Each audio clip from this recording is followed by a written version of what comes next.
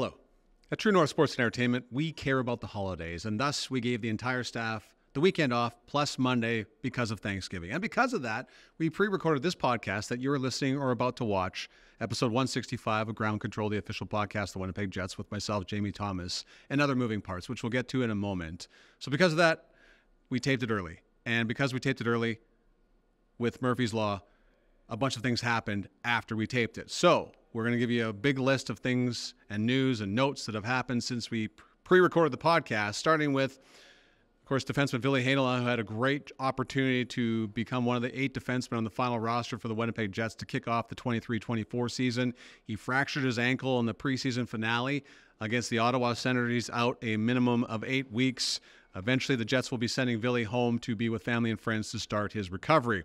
On Sunday, the Jets put Kyle Capobianco, Colin Delia, and, of course, Axel Janssen-Fjällby on waivers. All 3 of those players cleared waivers and are now with the Manitoba Moose of the American Hockey League, who, by the way, kick off their American Hockey League season Friday, October 13th here at Canada Life Center. And last but certainly not least, a special day for the Jets. On Monday, the news came out that Mark Scheifele and Connor Hellebuyck, 2 players that were entering their final year of their contracts and could have reached unrestricted free agency status, signed identical 7-year contract extensions with an AAV of $8.5 million. So those questions about their contracts, the distractions possibly coming with the contract situation, are out the window. Connor Hellebuyck, Mark Scheifele will be with this organization for the next 8 years. And speaking with Mark Scheifele yesterday, you can read this article on WinnipegJets.com. Scheifele said, "I think it was really important, to be a Jet for the next 8 years. I think I'm going to be 39 when the deal is over. So to call myself a Jet for life, it's an honor, really.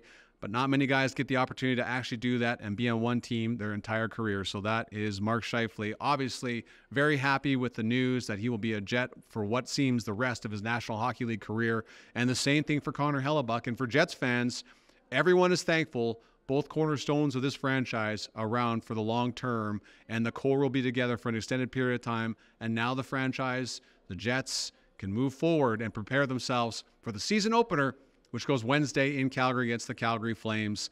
And, of course, the home opener will be Saturday. I almost said Friday, but Saturday, October 14th, 3 o'clock start here at Canada Life Center against the Florida Panthers. Now, enjoy the rest of the podcast, episode 165, featuring myself with Paul Edmonds, Mark Chipman, and Daniel Fink.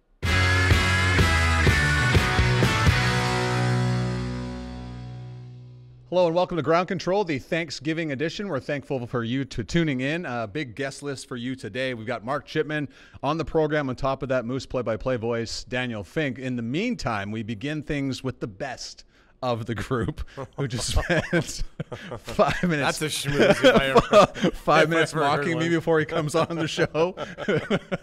He is Paul Edmonds, the play-by-play voice of the Winnipeg Jets. Before we get into the season coming up for the Jets, the 23-24 campaign, I have a few questions for you, and I want to ask you about this. Do you still get nervous before calling games? Oh, yeah. There's no question about it. I think that as you roll along in the season, those anxieties subside somewhat, but there's still butterflies, for lack of a better term, for every game. I always find at the start of the year more so than ever, because you got to remind yourself that you know how to do this, because you've had several months of inactivity when it comes to calling a game. I mean, there's no secret sauce to kind of getting prepared for it other than doing it, right? You can't work out in the gym. You can't get on the treadmill. You can't, I guess you could kind of fake some games and do some simulated stuff, but nobody does that. So yeah, there's some nervousness that always kind of creeps in before games. And the other thing is I think you're always proud of the product that you want to produce, and therefore you want to do it at a high level. And so there's an expectation, not only on the public, but you place on yourself. So sometimes I think that those get alleviated as you go through it and get a little bit further, but you want to make sure that you deliver the best product that you can. And if there's a big moment like Sidney Crosby's 1,000th point, you want to prepare for that and make sure that the call, when he gets it, isn't fumbled. So there's nervousness with that as well. When we were in Washington last year, right before Christmas, Alex Ovechkin moves into second place, moves past Gordie Howe for second all time in the all-time goals list. How long was that process for you for knowing what you were going to say in that moment? Should it have happened? Yeah, I probably all afternoon, and then sometimes, that's just a scenario where you can't just go off the cuff. You've got to make sure that you've written something down so that you can say it and deliver it concisely and really capturing the moment and making sure that if it's going to live in perpetuity, that you want it to be as clear and concise as possible. So yeah, there's preparation. You're thinking about it leading up to it, but then in the afternoon when you're getting ready and doing your prep, you're spending a little bit of extra time making sure that you understand how these scenarios can kind of unfold. Almost, when an athlete kind of gets into a little bit of that mode where they're thinking about scenarios in the game, and doing that, that happens sometimes with play-by-play. It doesn't always work out that way, but I'd rather be prepared that way mentally than not being prepared at all. What does it mean to you to call games for the Winnipeg Jets being a Manitoban? Huge. I mean, I'm asked about this all the time. I grew up in West Winnipeg listening to some greats in Kurt Keelback and before him Kent Nicholson, and Kent Nicholson was the guy that I listened to on a transistor radio when I was 8 and 9 years old in the WHA days. And yes, I'm dating myself, but that's all really I ever wanted to do. Now TV has crept in and really captured more of the audience than radio. I understand that, but there's still a great audience on radio, especially in our market and really traditionally across Canada. So it serves a purpose for sure, and it's very important to me and has been really all my career. It's all I ever wanted to do, and I had different stops along the way to try to get to here, but this was always the end goal. So I'm very, very flattered that I got the opportunity, very privileged, and certainly it's not that's anything that's lost on me anytime that I do my preparation and go on the air to call a game. Are you superstitious? Definitely, yes. No question about it. So when the Jets are in a win streak, and I've talked about this a million times, and I've seen you do it. Do you change your routine if the Jets are in a win streak? No. Yeah. No. And like I'll go and have the same lunch if I can. If it was a Subway lunch, I'll have the same sub, or just do the same route to work, to the rink on a home game. I usually do that anyway. But yeah, super superstitious. Left sock always on first. There's just things that I always do. I mean, I have, as you've seen, there's certain ways that things get laid out. My scorebook and just some other things. So, and I think part of that comes naturally from being an athlete years ago. And that comes hand in hand, but then also spending so many years in baseball, because that's the ultimate superstitious sport, right? And so being around that environment for 2 decades, that rubbed off on me quite often, and then you see that, and it gets taken into a Jets or a hockey dressing room as well, and then by extension to the broadcasters. So yeah, I'm superstitious, no question about it. So on top, to continue with that, at what point when you get in the booth do you not like to be bothered? Probably the last half hour, I'm okay with kind of being bothered. It's the hour before that half hour, because there's some final touches that you want to put on the broadcast or on your preparation, and you just don't want to kind of have the interruptions. You want to get it done and then feel like you can kind of take a breath for that last half hour before you go on and think about some things that you want to discuss, in a preamble kind of to the start of the game. So yeah, it would be an hour before the last half hour before you go on the air. Don't bother me. And I asked you that question because when I first came here in 17, 18, I tapped you on the shoulder, hey, have a good game, Paul. And you're like, a big smile on your face. And I came another time, you're like locked in. And I started to figure out after a while, there was a little bit of a theme there. And then sitting with you for 3 years, I started to notice when people come and tap you on the shoulder, you're locked in at certain points. So, well, it's understandably, I mean, it's if you get on there and stumble through this, it's on you. Yeah, it's on you. Yeah. Right? Especially the opener. See, the opener is always so important, and the opener is a pre-written read that I have, and you've seen me write them, and I do them for every game. And you take a lot of time doing it, too. Because that sets the tone for the show. I've always felt if you have a clean read and a good script, and it goes off without a hitch, that's going to probably be the precedent for the way the night's going to go. It sets the tone for your broadcast. It really does. Yeah. It's kind of like that first shift in hockey. Let's use that example or that metaphor. I mean, they always talk about getting a puck touch or a body contact to get into the game, and that's what you're really striving for in that first shift. It's the same with the opener.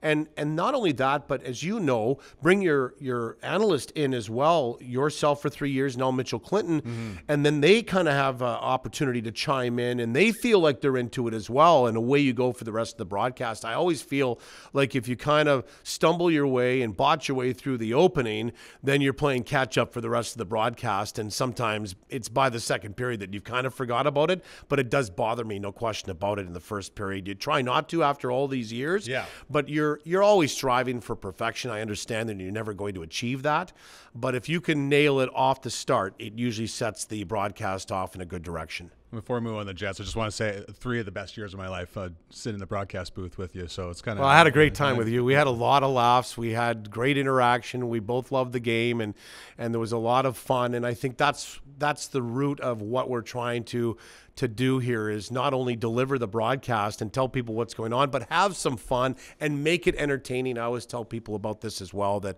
what we do, yes, it's hockey broadcasting, but it's entertainment in its purest form. The big reason why I brought you in here, we were taping this the weekend before Thanksgiving, so bear with us on this.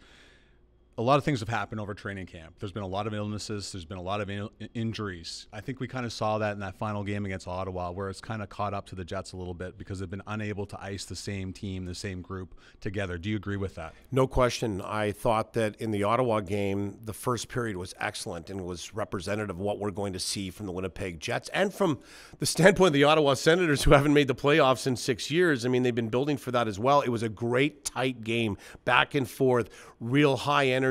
It was quick. It was fast.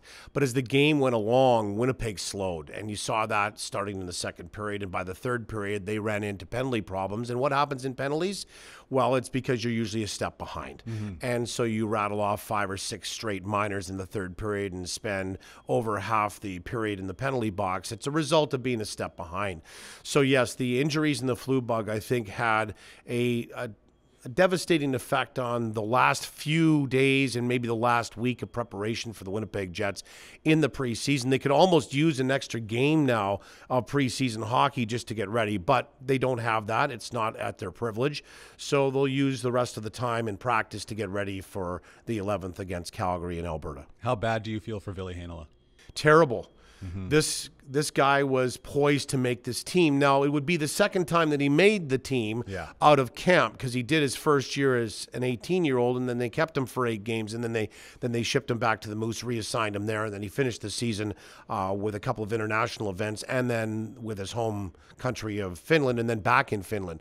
But this would have been a stick-and-stay opportunity for me, for Ville Heinola. He's really matured as a 22-year-old, and to go down with that lower body injury in the last preseason game when he's playing his 5th game of the 6 and getting prepared for what is going to be, I think, a full-time job. Well, that's been stunted and delayed now, and I feel awful for the kid.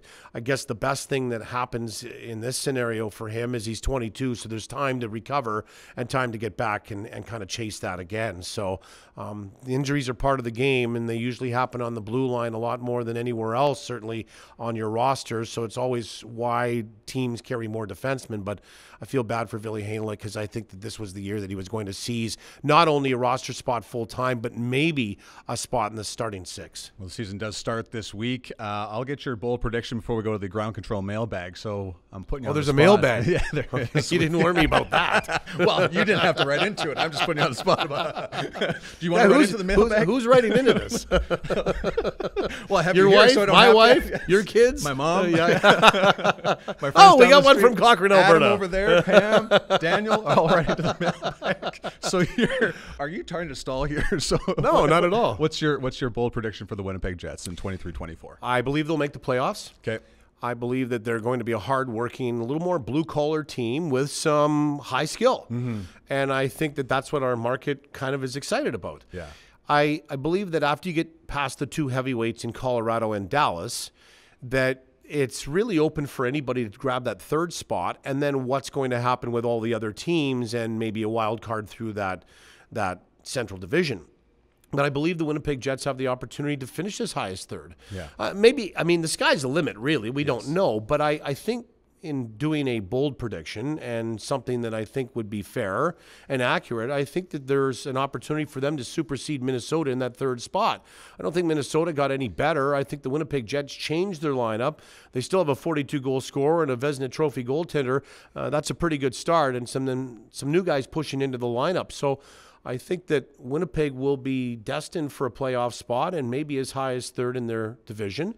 And then if not, then they're going to fight for a wild card spot because once you get past the top four, and I include Winnipeg in there and Minnesota as well as the two heavyweights I talked about, I don't know what St. Louis is going to do. They're sort of in a rebuilding mode. I don't know how Ryan O'Reilly is going to react and really take Nashville to the promised land. We know about Arizona. We know that Chicago is trending to be better, but once you get past that first line with Connor Bedard, Taylor Radish, and Taylor Hall, I mean, there's not a whole lot left that's there when they're building. So there's a lot of question marks around the teams below, and I think that's where they're going to be. So this is an opportunity for Winnipeg. When it used to be a real tough division, I believe that it's not necessarily that way through and through now. So it's an opportunity for the Jets, I think, to seize a playoff spot once again for the second straight year, either as a divisional team and one of the three, or certainly as a wild card team. All right, so if you want to write in with your bold prediction or question of the week, everyone, you go to groundcontrol@winnipegjets.com. Write that down. I got a mental note. Okay. Andy Hall's bold prediction is the Jets will make it to the Cup final. You'll appreciate these next ones coming from bold predictions. Hero Brandon says Scheifele with more assists than goals, and my favorite, Buff watches a game at Canada Life Center this season. Bold prediction. That would be great. Another guy says Jamie Thomas gets new skates. That's nothing to do with the Winnipeg Jets. Winter Dan says winning the season series against Dallas and clinching the division after we beat them on April 11th. Cordy Bra says top line combines for 260 points. Mishka SB says Ehlers plays 82 regular season games. And last but not least, LeBurger Peg says that Jets win the Central. So those are the bold predictions courtesy of our friends at Reddit and Winnipeg, or ground control at winnipegjets.com. So every week we'll have a question of the day for you to respond to. Paul Edmonds, appreciate your time as always. Thank you for 3 wonderful years in the booth, and good luck to you this season. My pleasure, buddy. Anytime. Yeah. Good luck with this new platform. Thank I think you. You'll hit it out of the park. I appreciate that. One of our favorite parts here on Ground Control, the official podcast of the Winnipeg Jets, is the play of the day, and it's brought to you by Connor Hellebuck in the Jets' preseason finale against the Ottawa Senators. Kachuk, block pass. Giroux gave it back. Good feed. Kubelik, nice stop there by Hellebuck. His best of the game by far. I thought I was going to be a little later. I thought I was kind of going to be around 11, 12, or 13. And I knew Winnipeg was interested, but I also was like, oh, it's 7. It's way too far ahead of me. But then, I kind of got this wave of emotion when they walked by, and I guess Chevy actually winked at my agent, and I had gum in my mouth. My agent was like, spit out your gum. I think you're going. And I was kind of like, what? I had no idea. And then, all of a sudden I heard Barry Colts, and I was like, that it's actually happening. And everything just went black. It was almost just a wave of anxiety, relief, stress, every single emotion that can pass through your brain went through my brain. And, then obviously the rest is history. That is another episode of Homecoming, the Return of the Winnipeg Jets, the podcast, courtesy of Sarah Lesky, episode 2, available right now on winnipegjets.com. In the meantime, my next guest is my boss and pretty much everybody's boss inside here at True North Sports and Entertainment. He is Mark Chipman. Do you like the nickname or the title, Executive Chairman? I don't know. I don't think so. I don't give it a lot of thought. It just is what it is. Do you ever introduce yourself as the Executive Chairman of the Winnipeg Jets? I don't think I've ever done that. No. You sat down with Sarah for an extensive, interview about the return of this hockey club. Do you enjoy going back over everything that happened leading up to that? You know what? I kind of did, because it was the first time that I've ever done that, and then hearing it, or the first couple episodes of it, was kind of emotional, to be honest. Everything leading up to bringing the team back happened over a long period of time, and then everything got very fast. And then once we got in the league, it's been kind of a blur, and so it was really, I guess I was grateful to be able to go through it with Sarah, and it prompted a lot of memories of things that I kind of put away, and so it was neat. It was a good experience going back through the whole thing. After the initial, when the initial press conference was done, did you go home and sit back and take it all in for a bit? Did you allow yourself that moment? Because there's a lot of work. You just talked about the amount of time that went into it. Actually, no. I mean, I remember it might not have been the first day after, but it was shortly after. And we weren't even settled in offices at the time, or we were moving a lot of people around. And for some reason, I ended up in the same office as Claude Noel for a stretch, and he had. So this would have been a while after the announcement, but we were sharing an office in the basement of the arena. I can't tell you why, and he had a long list of stuff to do, and I had a long list of stuff that I was working on. And I remember that we were both we stopped and we were kind of got a bit of a laugh out of the fact that, we, had this, just a long list of things to get done. And I don't remember there being any real pause after the league came in to be a part of the announcement. It just like we got shot out of a gun, and we had to, because even though we had a good organization in place in many respects, there were a lot of people to bring on board, and just a lot to get organized in a short period of time. Well, the NHL draft came quickly after that, and you were just sharing a story of, Mark Scheifele's the first pick, and you had to leave right afterwards. I did. It was my daughter's high school graduation that day, and I was able to get to the airport in time to get home and get, there for most of the evening. So it was something I, obviously wasn't going to miss. But it was just how everything went.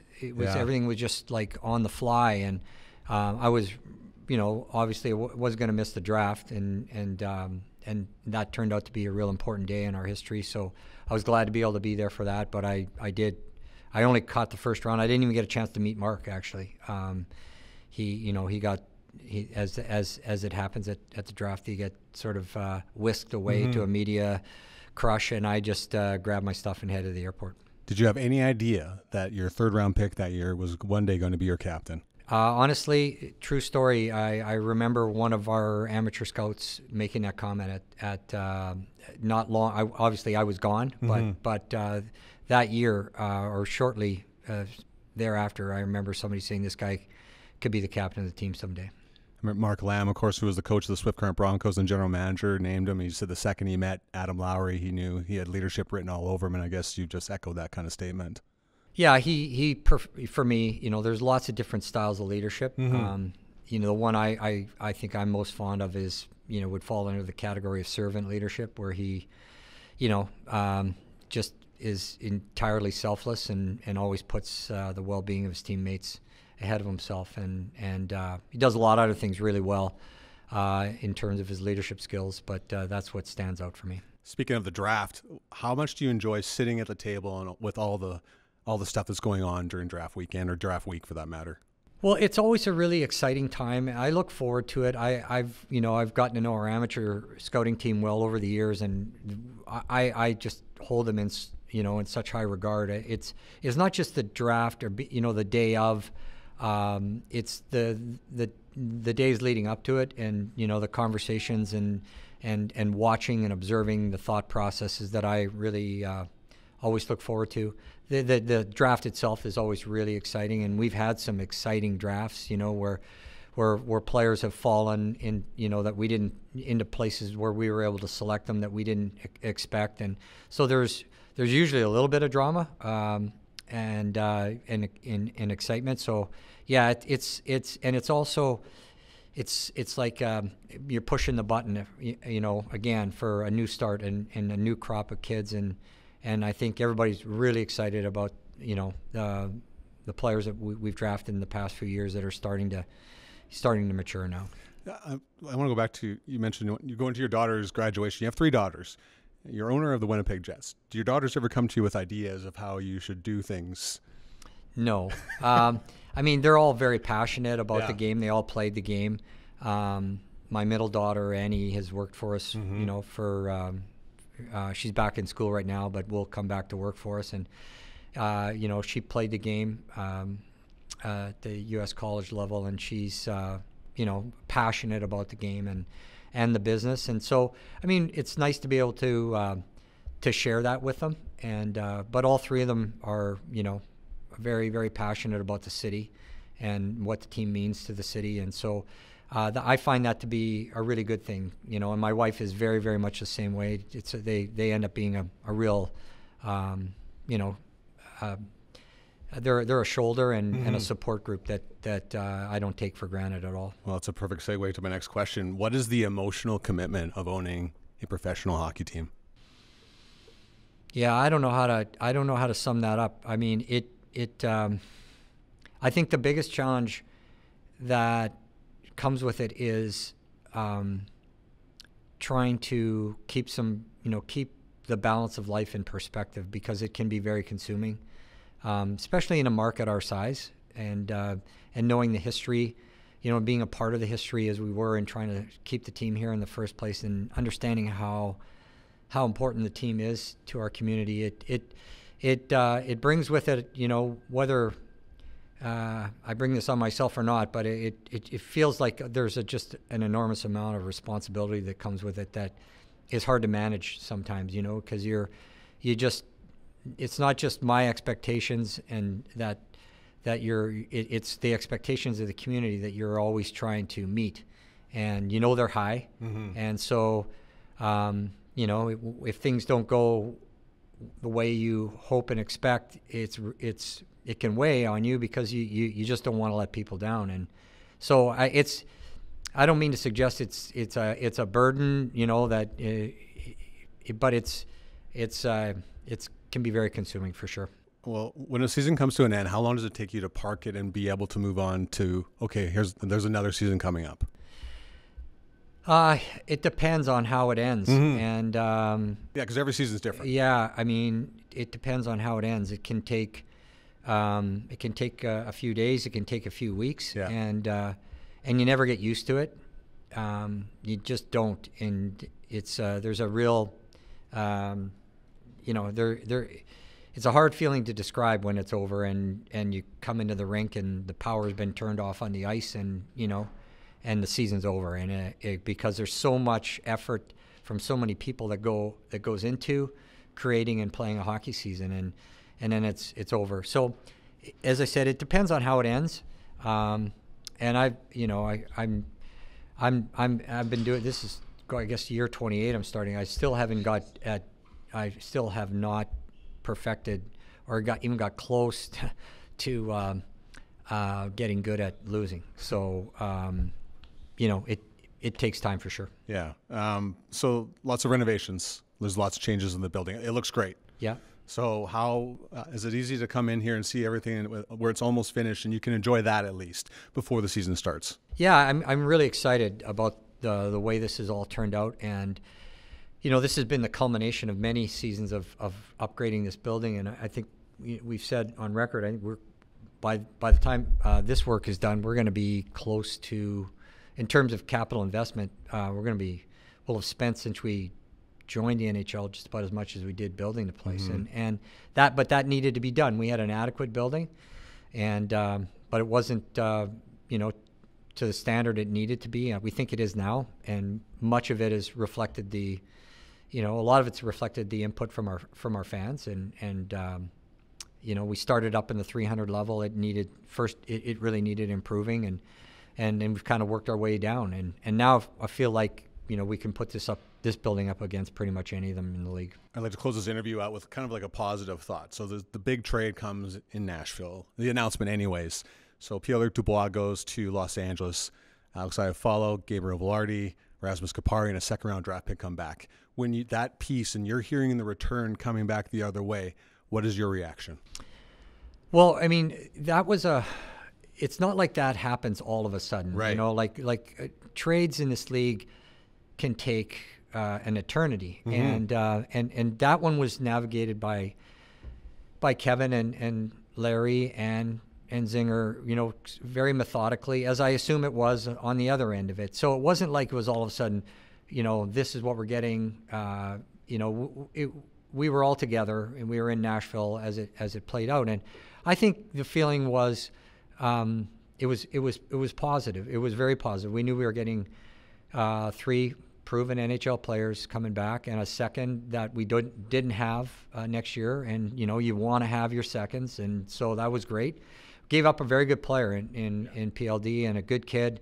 So you know, it's always bittersweet because you get to know these guys, and they're good people, and you know, you wish them the best. But you know, and I have a habit of calling the players when we make a trade, and you don't know what's going to be on the other end of the line. First of all, the guy doesn't know me from the back of a bus, and but I was really encouraged when I got a chance to speak to those kids and say, you know, hey, welcome to the Winnipeg Jets, and we're really excited. And there was a real genuine excitement in their voices, and that was very evident when I got to meet them when they got to town. And so far, they seem to have fit in very well. So yeah, I think again, you know, Chevy and his group did a really fine job of navigating that. It was a difficult situation, and complex as these always are. They're never as easy as, you know, they're made out to be, or people think they are. They're complex, and they take time and patience, and that's what Kevin's really good at. Absolutely, one of the best at that. It's very exciting. Season openers on Wednesday, the home openers on Saturday against the Florida Panthers. Mark, thank you so much for your time. My pleasure, Jamie. The Manitoba Moose home opener is October 13th against the Calgary Wranglers, so we'll bring in Moose play-by-play voice Daniel Fink. That's up next. What are you doing on October 14th?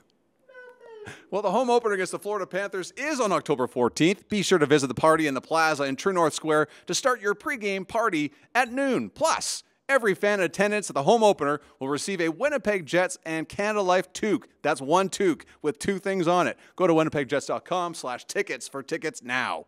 To him now, Evangelista sends it for Gross. He misses him with the pass, and Jeff Malott is in on a breakaway. Coming off the wing, Malott shoots, turned aside, Chisholm scores!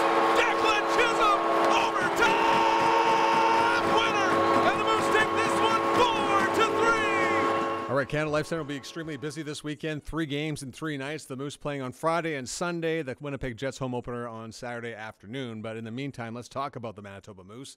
He is the voice of the Moose. He is Daniel Fink. And first question, for last year you got to go and call a game in your hometown. We're going to get to the Moose here in a second. What was the significance of that to you, calling the game in Calgary at the Saddle Dome? One of the most treacherous walks to the press box in the history of ever. But what did that mean to you? You're just pulling out the big guns right away. Yeah, get right into it. Well, here I come. Okay, Jamie, let's talk about the Moose. No, we're going to talk about your emotions Let's get first. to your emotions first, yes. That was one of the best nights of my life. Yeah. I mean, the Saddle Dome is where I saw my first pro hockey game. I got into hockey really, really late. I lived overseas. Before we left, I didn't really skate a lot or anything like that. But when I was, my aunt got me NHL 99 for my birthday. I was living in Saudi Arabia at the time. No hockey rinks there, right? So that's how I got into and learned about hockey. And then I would watch playoffs. I would always catch the double, triple overtime games during the playoffs because that's when I woke up and the games were still going. So I realized there's a whole roundabout way of getting there. But eventually moved back home to Calgary. Dad takes us to see the Flames and the LA Kings. I think it was the last game of the season. And we got a deal on tickets or something like that. So we went, and I think Ziggy Palffy scored the game-winning goal for the Kings. So that's one of my earliest hockey memories. Now I'm older at the time, so easier to recall. But and then I went on to intern for the Calgary Hitmen, and that walk you were talking about, Brad Curl, who's been the voice of the Hitmen for a long time, looks at me and says, "Are you afraid of heights?" I said, "I am terrified of heights." He says, "Well, good luck," and starts across this catwalk that I had to kind of get used to doing. And you know how that press box just kind of shakes a little bit, especially if it gets loud in there. I remember being in there when the Hitmen won the WHL championship and the building's just vibrating because it was absolutely packed. So, and then got to come back with the Regina Pats when I worked there. That was always very cool. I always had a bunch of friends sitting down up near the glass, and they have signs and things like that, which is really, really weird. And don't think anybody had any idea who they were cheering for. But that was cool. But obviously, I wasn't calling the game then. I was just doing color commentary with my good friend Phil Anders. And so to finally get to come back and to sit down in that seat, honestly, in the booth or a booth over from where, when I was interning with the Hitman, I would go and practice play-by-play, to actually call the game and a win, which was rare enough when we were with the Pats. We always seem to lose there. But to call a win in that first game, it was quite the feeling. It was really cool. And yeah, I mean, to be in that building, and they're talking about getting a new building there, that Saddle Dome might be very utilitarian. A lot of people might not like it, but it's one of the most beautiful buildings on the planet to me. And to call that game there was really cool, which was a very, very long answer. But. No, but that's what we're getting to. And the reason why I ask and get into that, because it was a call against the Calgary Wranglers. The Wranglers will be here for the home opener. Home openers are always very unique every year. And one thing I've always appreciated about the Moose is the show, the extra stuff that goes on during the games itself. What's in store for that home opener for the fans in the game against Calgary on Friday? Well, I am excited about the giveaway that they're doing. They're giving away flags, and it's not just like you'll see. It's not like a car flag. It's not like a little flag like it's a flag. So I'm excited to see people wearing them like capes and shaking around and waving them, and then they'll be up on kids' walls for years to come, things like that. So that's a really cool giveaway. But you know what? It's really amazing. Some behind the scenes here. When teams do their media days and their production days, things like that, NHL tends to be right at the beginning of camp. So you have about close to a month before that. The AHL, it can be about a week or less. So Colin Peterson and his crew do an incredible job of turning around all of these shots and turning them into all of the things you see up on the video board or down on the ice with the projection, and then some stuff they're able to work on ahead of time. But there's stuff that they'll be getting on Tuesday and turning around for Friday, and it is a big effort for them. And to see that all pay off, I'm in the great spot, right? I just get to see it all happen, kind of like everybody else. I just get to see it all happen and don't have to deal with some of the stress behind the scenes. But to see their efforts pay off and to hear the crowd react to all of that and hear the crowd react to the guys coming home, it's great. And then the puck drops, and then it's just a new season. It's hockey all over again. Yeah, the way the season came to a crash last year, just how heartbreaking was that for the guys? The way things happened against Milwaukee in the opening round last year. What a roller coaster, right? Because after the year before and then 5 games. And I mean, it was kind of a role reversal, right? Yeah. The Moose were the favored team last season. Devin Cooley comes in, steals 2 games in Milwaukee, and all of a sudden the Moose are up against the wall, and they only got outplayed one period. Unfortunately, it came in Game 5, and it put them behind the 8 ball. This season around, it was definitely Milwaukee Admirals were the favored team. They had 10 guys playing in the NHL the last month of the season. All of a sudden, they're all back in the AHL. Because Nashville didn't make it. Yeah, exactly. So that's a tough thing to overcome. Well, the Moose have a tough start in Game 1. They get that absolutely wild finish in Game 2 where Cole Meyer ties it late, and then Jansen Harkins wins it early in overtime. And then off to Milwaukee. Wyatt Bongiovanni wins it in overtime for the Moose. They're up in the series now. But you knew that veteran Milwaukee team just wasn't going to go away. And they came in with a real strong game the next night to force that Game 5. And what a game that was. It was tight. You could tell the Moose were a little up against it. Milwaukee had kind of closed things down. And then Jansen Harkins again comes in with his 4th goal of the series to tie it with 2 minutes to go. And then the Moose give up that goal with about 20 seconds left with the most improbable. It's amazing how this sport gives you something. Just when you think, momentum's in your favor. I've seen a lot of things happen in hockey. I maybe haven't seen everything, but 2 players colliding at just the worst possible moment. The puck pops right out into the middle of the ice when usually it should skip up the wall. Another player turns, runs into another one of the Moose players, and all of a sudden it's a 2-on-1 where it probably should have been a 2-on-2. And then it's in the back of the net, and there's 20 seconds left. So it's one of those crazy finishes that you're always going to remember it. You wish that you remembered sometimes some of those more positive things. Of course, going to remember those OT winners for the Moose, but a very heartbreaking way for that series to go. But you know what? For the players, that really does instill that drive. And even we've already heard guys talking about, I think Wyatt Bongiovanni was talking today, we've been to round 1 a couple of times. We know we can get to round 2. We want to cross over that. So there's that drive instilled in the players. Okay, so when new season is upon us, last year Brad Lambert and Chaz Lucius, a couple of Winnipeg Jets first-round picks, began the season with the Moose. Here they are again. Expectations must be a little bit higher for those two this year, right? Yeah, I mean, it's interesting, right? So you had those guys, and the expectation was we don't know where these guys are going to play. I mean, they're here with the Moose right now. They could be in junior next week. As it turned out, it was after World Juniors, and then they went to their junior clubs, where, of course, Brad Lambert featured very well. Chaz Lucius, unfortunately, got injured, but was lighting the WHL on fire for those 6 games. And now they're here. They're with the Moose, and I think there's some stability for those guys, too. I think they have a little more knowledge of what's going on in their situation, and that should help. They have that comfort with the team and the coaching staff, and I think as we saw kind of getting to the later stages of their time with the Moose, they were kind of settling in and kind of finding their space within the team and finding themselves off the ice and on it. So now it'll be interesting to see what lessons they were able to learn in junior, kind of playing against players of their age group, playing against their peers rather than maybe playing a little bit out of their depth in their age range. Now they get that chance to take another run at it, and it'll be very interesting to see how they progress this year. And quite frankly, on a very young Moose team, exciting. Yeah, I was just going to ask you, define what the Moose will be this year. Young. Yeah, I think you just said it right there. You've got a lot of returning players, and you've got your Jeff Malott, you've got your Dominic Toninato, you got guys like Jimmy Olney who have been there, and Ashton Sautner, and the list goes on. So there is that support for those young players. And as it stands right now, I mean, the roster will shake out how it's going to shake out, but there will still be more players to come back to the Moose from the Winnipeg Jets. So I think it's going to be really interesting to see how the young guys progress throughout the season, but they do have that support, and that can be so important in the American Hockey League. I mean, sometimes you see these summer signings and fans will kind of scoff, well, why are we bringing that guy in? Or, oh, who's that guy? Well, that guy has played 300 professional games, has been around the block, knows what's going on. Maybe he doesn't play in the NHL every night. He has that ability to log minutes in the NHL, but his place is in the AHL, and he can be a mentor for those young players, and those players are very important for your young guys to learn from. Jansen Harkins has moved on to another organization. It was strange to not have him around here. Where does the offense come from?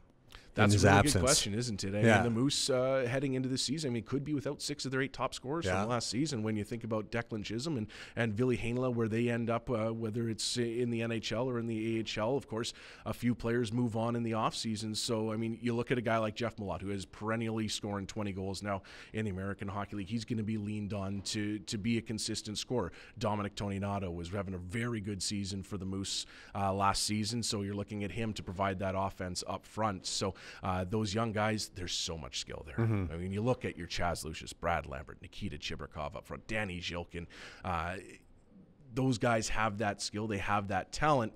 It can take a little bit to find your way and apply it at that next level, to find that space where you maybe had a little more in junior or where you were previously. It's not necessarily there in the American Hockey League. So you've got to find and adjust, and those tweaks are what send guys up to the next level. So it'll be interesting. There's a lot of expectation for those players. Can they fill those scoring roles as young players in the American Hockey League? It's a great challenge for them and a great opportunity to develop. Yeah, those questions and more will start to be answered on October 13th. The Calgary Wranglers in town here at Canada Life Center. Daniel, thanks for your time. Well, thanks for having me. Thanks again for tuning in to the Thanksgiving edition of Ground Control. Appreciate your emails, your insight, and everything, and especially tuning in to the broadcast. A reminder, email me your thoughts on groundcontrol@winnipegjets.com, and of course go through our Reddit avenue as well. Next week's guests include Pete Jensen, fantasy hockey guru from NHL.com, and the big fish, Elliot Friedman, Sportsnet Hockey Insider. That's all coming up next week on Ground Control. We'll see you then.